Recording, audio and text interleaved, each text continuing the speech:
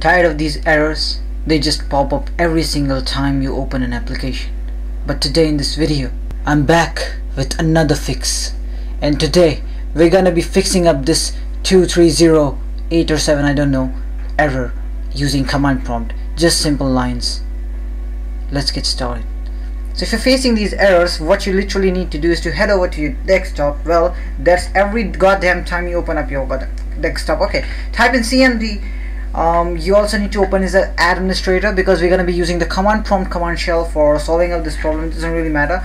Now if you're a 32-bit system user or a 32-bit system operator or whatever architecture your computer is, 32-bit, 64-bit, doesn't matter. The first thing you need to do is to register the DLL inside of command prompt. Now what problem we're getting here, the problem that you're getting error code 2308 or whatever it's like, that's due to because Windows, the VB shell script has been corrupted inside of Windows. So you need to re-register the DLL so that can run properly. How you can do that is to type in regsvr32. This is probably a module command from which you can register DLLs. So you can see there are a lot of commands you can do.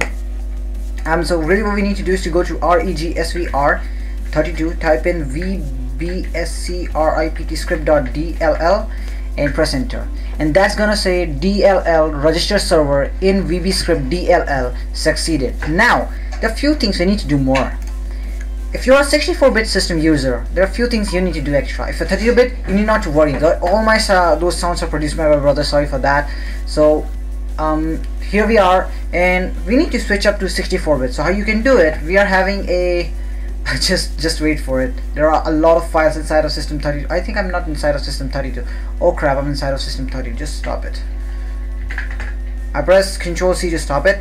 Okay, so literally where I am is system 32. I'm gonna type in CD. Let's see, C, and I'm gonna type in Windows.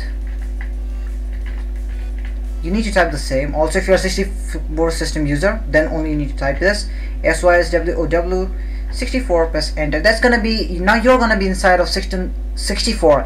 It's called SYSWW64. If you have watched my previous videos how you can fix that Fortnite issue, so this issue is also related to Fortnite and Epic Games launch issue, so you can literally go off with these. The same we're gonna type in here. We're gonna type in regsvr32. Now how I did that, I pressed the arrow keys on my keyboard, the above arrow key for rerouting the commands that I previously entered. If you have closed the command prompt, this won't work. So I pressed it like that. Maybe I CLS.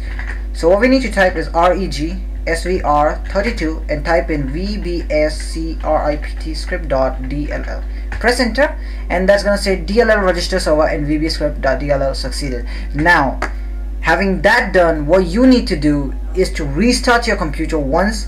Not useful or maybe not required, but I do recommend you guys to restart it just for once.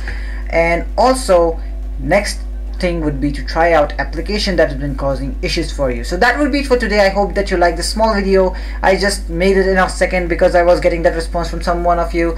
So I do hope your issues are solved now. So that will be it for today. If you're having any problem, make sure that you comment down below. Also give this video a big thumbs up. Make sure to subscribe, hit the subscribe button. Also hit that bell notification icon. That will be it for today. Make sure to from FrostZ signing out.